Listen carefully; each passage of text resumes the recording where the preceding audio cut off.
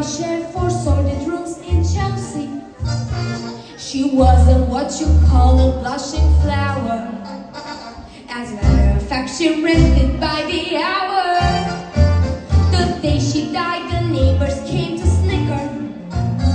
Well, that's what comes from too much pills and liquor. But when I saw her laid out like a queen, she was the happiest corpse I've ever seen.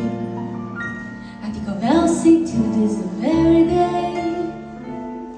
I remember how she turned to me and said, what good is sitting all alone in your room? Come, hear the music play. Life is a cabaret, old chum. So come to the